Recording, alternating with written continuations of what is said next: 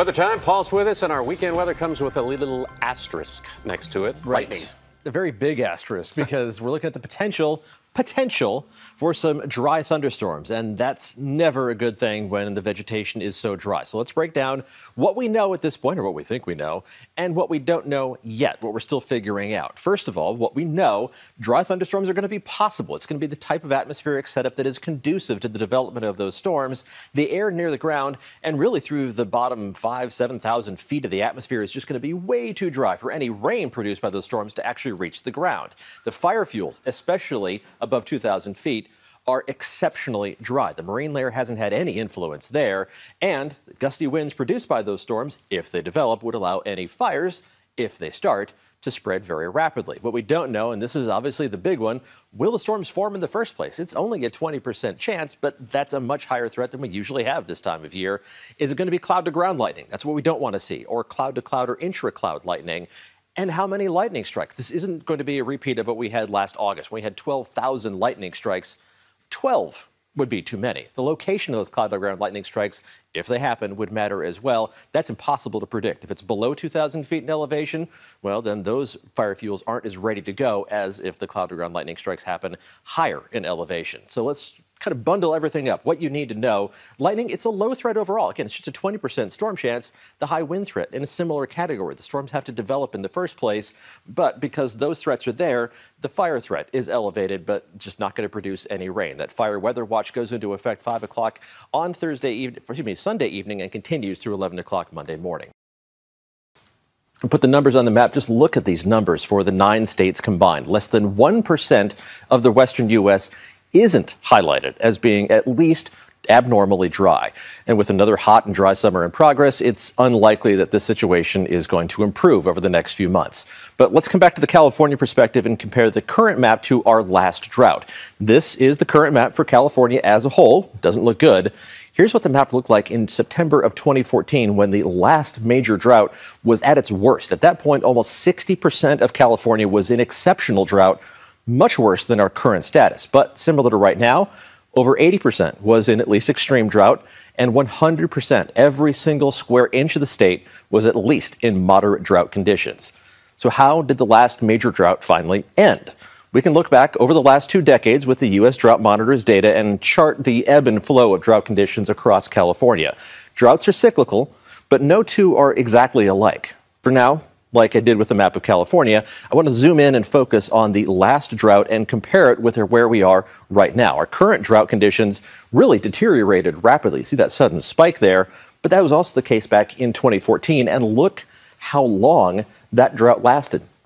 We really didn't get out of that drought until January of 2017, almost 2.5 years after the worst conditions in September of 2014. But notice the little step downs in the data here in those drought conditions the last time around. Normal rainfall for the Bay Area during the rainy season is just under 22 inches. I'm loosely defining the rainy season as October through April, even though we don't get all that much rain in either October or April. That's the downtown San Francisco number. It gives us a nice middle ground between the typically drier South Bay and the typically wetter North Bay. The 2014-2015 rainy season fell about 5 inches short of average, but that was still close enough to put a dent in the drought conditions overall. Another step toward getting out of the drought came with a near normal rainy season in 2015 and 2016, and we finally broke out of the drought completely with an above average rainy season in 2016 and 2017. Obviously, we would rather get out of the current drought as quickly as possible, and one above average rainy season would pretty much do it. That would be much better than this step-by-step improvement we had last decade. So what are the odds of above average rainfall in the 2021-2022 rainy season? Unfortunately, not great. Last winter, downtown San Francisco recorded just under 9 inches of rain. That is less than half of average. And one of the big factors driving last winter's weather patterns was a La Nina pattern in the Pacific. A weak La Nina, but it was there. And another La Nina event is expected this winter. Historically, La Nina winters can either be wet or dry in the Bay Area. We're kind of in between, but recently they've trended towards dry, as opposed to El Nino events, which tend to completely rearrange weather patterns on a large scale. La Nina winters are characterized by an amplification of normal patterns. So that means wet areas like the Pacific Northwest get wetter, dry areas like Southern California get even drier. But with the influence of climate change added into the mix, the Bay Area's weather and climate is starting to resemble that of Southern California much more frequently than it does the Pacific Northwest. So amplifying our new normal pattern means that the bulk of the wintertime atmospheric rivers are going to be directed farther to our north again this winter. But don't just take my word for it. The Climate Prediction Center's outlook for December, January, and February, those are our wettest 3 months, shows an above average chance of below normal precipitation for the Bay Area, with an even stronger signal farther off to our south. It also shows a better than average chance of above average rainfall, a wet winter for the Pacific Northwest. Exactly the pattern that we would expect with another La Nina event driving the large-scale weather patterns. Now, none of this is set in stone. At this point, the odds of a La Nina event actually materializing are about 2 out of 3, or 66%. However, that number has been increasing, and the Climate Prediction Center has already issued a La Nina watch for this winter. It's certainly possible that we'll beat the odds and get some atmospheric rivers to drop down the Pacific coast and pay us a visit here in the Bay Area. It only takes a few of those in a rainy season to make a huge difference. For now, while the long-range data isn't showing us many signs of hope, we're going to keep looking for those signs. At least right now. Paul, it will be a very different scene in the Sierra in just a couple of days. Yeah, well, we're going to get several inches of rain. They're going to get several feet of snow. We'll focus on the Bay Area for now, and we're going to see just mostly cloudy skies tonight. We're in a break from the rain. Tomorrow, some showers possible, but it's going to be light off and on activity. Best chance is going to be the northern half of the Bay Area. And then the storm system is going to arrive on Sunday. The heaviest rain and the strongest winds. Sunday continuing into Sunday night. Let's take a look at the satellite and radar loop right now. Well, we're in that break. Can't rule out the possibility of a couple of sprinkles in the North Bay, but those are going to be few and far between. I think the dry weather is going to last into tomorrow morning. Futurecast does show some showers running into the coast north of us, but for the Bay Area, a few spotty showers through midday, mainly north of the Golden Gate. We'll see those off and on showers possible anywhere across the Bay Area, but just a little more concentrated farther north. An area of heavier rain is going to try to work its way in after the sun goes down tomorrow evening. But this is still just heavy shower activity, not the full-fledged heavy rain. That arrives Sunday morning. For the northern half of the Bay Area, the heaviest rain is going to be falling right on you through midday on Sunday, and then it gradually starts to work its way farther and farther to the south.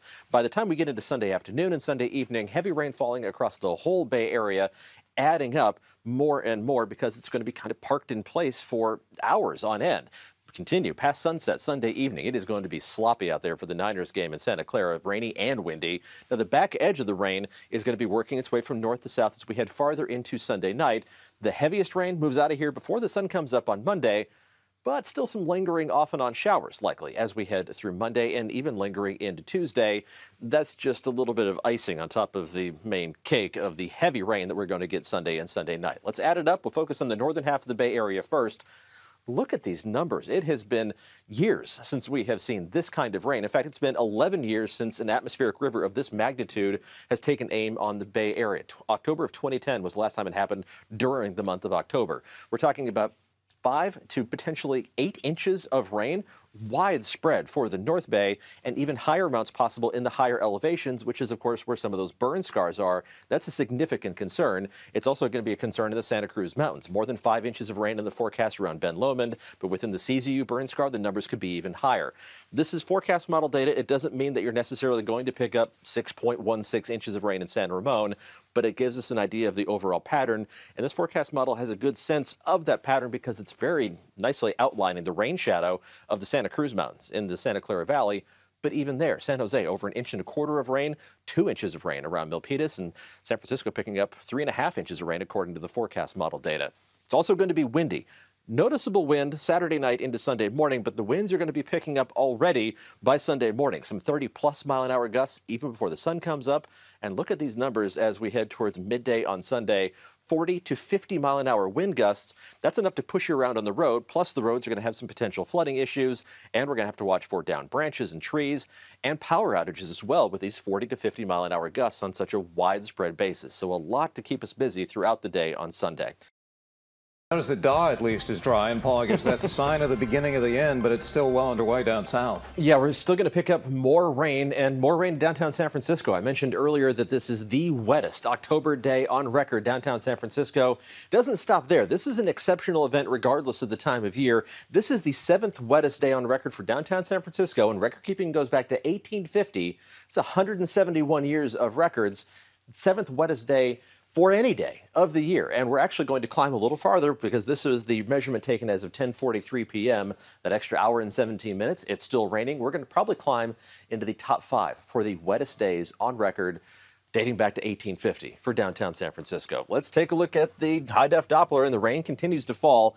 In the South Bay, the Santa Clara Valley, the Santa Cruz Mountains, you're going to see the longest-lived rainfall as we head through the rest of tonight. Moderate to heavy rain covering the Santa Clara Valley, the South Bay, and the Santa Cruz Mountains. It's coming down even more heavily in the Santa Cruz Mountains, already 7.5 inches of rain around Ben Lomond. There's moderate to heavy rain for much of the East Bay, across the bay itself, and then just south of downtown San Francisco. You head down the peninsula and that rain picks up in intensity. And there's another band of heavier rain still making its way through the North Bay, but this is working its way to the southeast, and the back edge of the steady rain is going to steadily make more progress southward as we head through the rest of tonight. However, as we switch over to Futurecast, it does look like another area of moisture is going to take shape off the coast, and that's going to head in as well. So once we get rid of that heavier rain that was with us all day, there are going to be more showers later tonight with some locally heavy downpours, just adding insult to injury.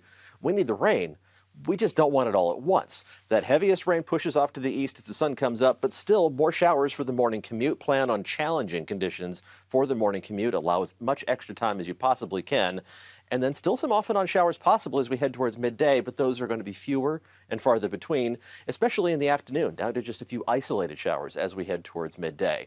Let's add up the additional rainfall on top of what we have already received. Lower amounts around Santa Rosa because you've gotten out of that area of steady rain. But north of the Golden Gate, around 1/2 inch, maybe a little more than that, of additional rainfall, about 3/4 of an inch on top of what we've already received in San Francisco, but 1 inch to 1.5 inches for most of the East Bay into the Santa Clara Valley, and close to 2 inches of rain around Ben Lomond. Let's focus more on the CZU burn scar because this is where we're concerned within this red shaded area. That's the burn scar. That's where we're concerned about the potential for debris flows. On the periphery of that burn area, another 1.5 to 2 inches of rain, but within it, close to 3 inches of additional rainfall. And there have already been a few reports of some small debris flows within the CZU burn scar. We'll hope we don't see anything larger than that. The winds are starting to die down, a process that will continue as we head through the rest of tonight. The wind will still be noticeable to start the day tomorrow, but it's not going to be nearly as strong as those 40 to 50, even close to 60-mile-an-hour gusts that we had earlier today. The fog has been quite stubborn lately, and it's been different than the typical marine layer associated fog. This is Tule fog that's been developing, kind of spilling in from the Central Valley. It's called that because of the Tule grass that grows in the Central Valley, and that's where it's really thickest. But you need a specific set of ingredients for this type of fog to develop, and we've seen that for the past several nights and early mornings. Need clear skies overhead, calm winds at ground level, but also ground level moisture, and that's the thing that we've been lacking for the past couple of years with the drought conditions. But the rain that we've added up so far since the beginning of the water year has provided that ground level moisture. So we've seen that thick fog developing, plus an area of high pressure in the upper levels of the atmosphere overhead acts like a lid on top of the atmosphere. Sinking air underneath that helps to trap the fog in place and make it just that much more stubborn, but also anything else that's in the lowest levels of the atmosphere also gets trapped in place. And we're specifically referring to ground level pollutants. That's why the air quality has been an issue for the past few days. Moderate to even unhealthy for sensitive groups. A lot of orange dots on the map. The air quality should gradually improve. I don't think the fog is going to be as stubborn tomorrow, but there's going to be some of it out there. We're going to see those winds picking up a little bit, helping to improve the air quality. And with clouds overhead tonight, we're not going to see as much of that fog developing. But there's that haze as we look out towards Oakland from the top of Salesforce Tower. Again, just a lid on the atmosphere, keeping that trapped in place. Temperatures are cooling off. We're in the mid to upper 50s right now. There is going to be some fog out there tomorrow morning, but really it's the cloud cover farther up in the atmosphere. Remember, one of the ingredients for that fog to really become dense, clear skies. We don't have that out there. Some of the fog is going to develop. It's going to be more sparse. It's not going to last quite as long. So as it dissipates, we're going to see more sunshine, and temperatures are going to warm back up to about what's normal for this time of year. Any fog that is out there tomorrow morning will be long gone by